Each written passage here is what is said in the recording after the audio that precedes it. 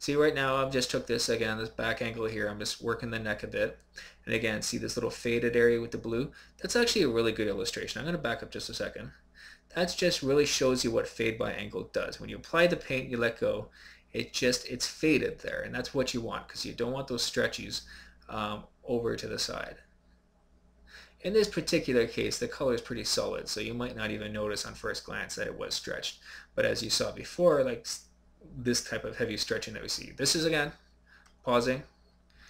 Don't get confused, because when I'm in the brush tile view, the plane is in the opposite, like it's perpendicular to a viewport. So pretty much, so everything we're seeing here is heavily stretched, but this is just that projection of the brush, okay?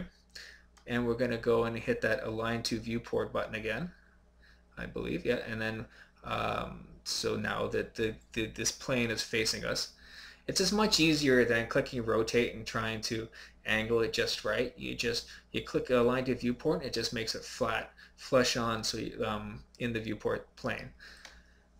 And then from there you can tweak with moving and sizing. There's also this auto align with viewport option.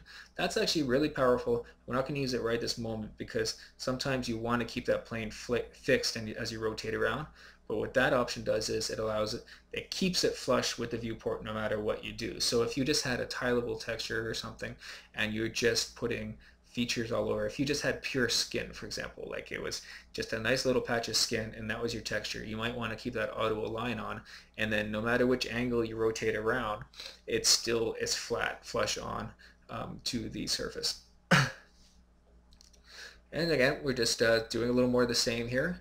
I'm going to just hit the bottom of the neck here. And we took the front view again, and I think I'm going to do the same little thing where I'm going to cheat a bit, where I'm rotating the model a little off, even though that the picture is straight on, just so I can get this skin texture underneath that neck. Because we got all that important detail on the face right off the bat, so we don't have to worry about absolute accuracy. And again, you can see here this is a case where you'll want to turn off the symmetry at some point and get rid of these freckles, because nobody has freckles that symmetric. That would just be scary. And okay, what have we done here? So turning off the symmetry just to get rid of that shady spot. And there's a few things we're going to do here. We're just going to do some touching up because it's never going to be perfect. So this little lighter part here. So what I'm going to do is take the retouch brush, and now I take smudge. And in order to make it look not so airbrushed, I'm going to turn the density down, and I'm going to smudge that. So it's no smudging, and now it depends on the compression that you're on YouTube and what resolution you're looking at. You might not be able to see this properly, but if you do a smudge or a blur, things can sometimes look a little too smooth and a little unrealistic. And if you can see, this, the texture has a natural amount of graininess. So on this etc. brush, which is named because it just contains a bunch of types which don't necessarily fit in other categories, we have noise. So I'm going to use this noise, and this is going to basically just sort of add some speckles to the texture, a little up and down, and when it's at 100%, that's far too strong. So we're going to lower that value down to, we chose 10% here. And now we also have the density down. That's why this overlay looks like this. These little red and yellow speckles are just sort of illustrating where the brushstroke is going. So as you can see, let's go back. See, if you have the resolution, you can see that is kind of more speckly now. And so it makes it look less airbrushed. Okay, and so here we go. We're just looking for some rough spots. And notice here where the side image of the ear is also appearing behind the ear. That's because we applied that paint straight through, because that culling type was set to none. So now what we're going to do is, it's not that important of an area. I'm not going to spend too much time on it. So I'm removing the texture. This is a key here. I don't know if you guys have seen that before. It's simple, but it's a minor little thing. But if you want to remove a brush image, okay, you just click on the icon here, and then you click on the no texture icon. And then from this point on, you don't have any texture, because then I want this solid color, which I use the color grabber picker tool here, and I sample the color, And now I'm going to go in there and just paint a solid color. And this is a common thing. I'm going to point this out. See, I made this software and I sometimes get stumped. I try to apply a paint stroke and nothing happened. All right, let's go back to there again. Let's do this. Okay, and play. And watch me do this. And I'm like, oh my God, what's going on? What's going on is, oh, I tried fade by angle because I thought that was it, because that was on. Still nothing. Well, it's because sometimes you got to remember that I thought it was symmetry. No, it's because the strength is at 10% here, right? And the density is also very low too, because I did that before for the other tools, the etc. brush with noise, and the smudge. So I just put those back to 100%, and now I'm painting again. See, look at all that. And again, this is really smooth and solid. And I'm just going to take, I'm going to smudge some color into it like this. I'm not spending a whole lot of effort on this. If you want to do a really professional texture, you want to maybe spend some more time on this sort of thing. And then again, I'm going to take that etc. brush with the noise, and oh, and it was too strong, so let's bring that back down to 9.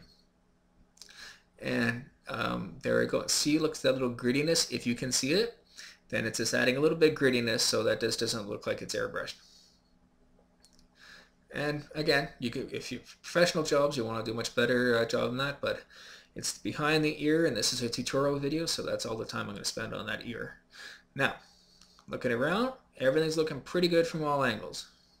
And again, this is a real-time model, so there's certain things as far as the shape, it's a little jaggedy, but that's okay. This is looking pretty good for a real-time model.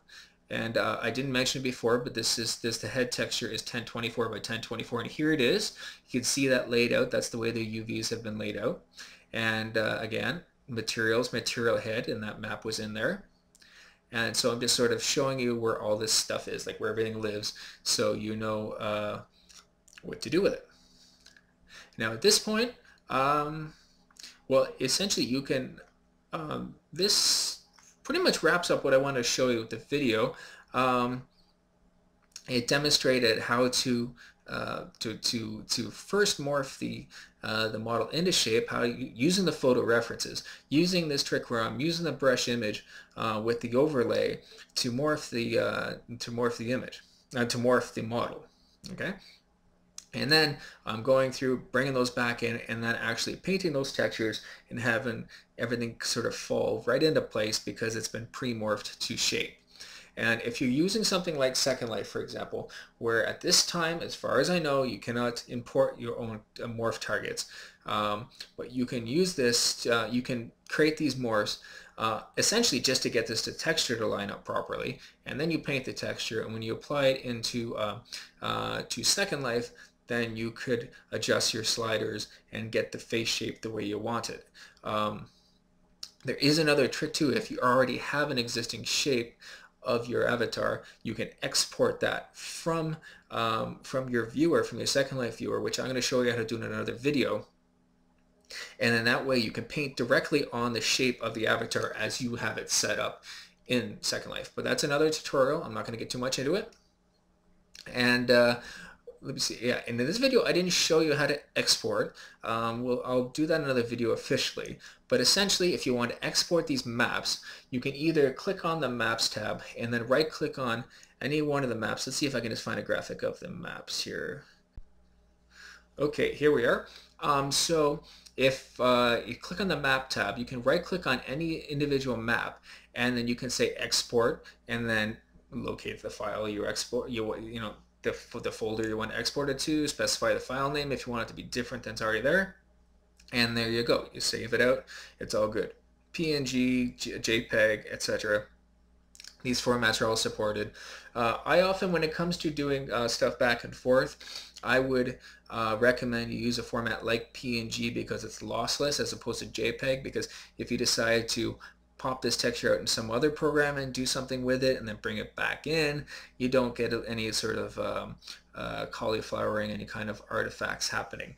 So anyway, you can right click, export, or you can alternatively, you can go in the file menu, export, and say image maps. That's what you want to look for, and then that will kind of save them all out at the same time. But this, you can do them individually. So this concludes this tutorial. Please stay tuned because I'll be cranking a lot more of these tutorials in the days and weeks to come. I'm really excited about this workflow I got going on here. I'm excited about talking to you a little more personally about the software and not overproducing. Um, Overproducing the videos is nice, it's clean, but it takes a long time and I can only do so many. This way I might ramble a little bit, you might have to put up with a bad joke or two, but I'll put out more videos. I'm going to show you how to use all the individual features, tips and tricks, and so on and so forth. So like I said, stay tuned, subscribe to the channel, check back often, and don't forget to check for updates regularly because I'm updating all the time. The automatic updates are great because they just keep you with the latest build of the software. So make sure that you have that check at least once a week. And anyway, stay tuned.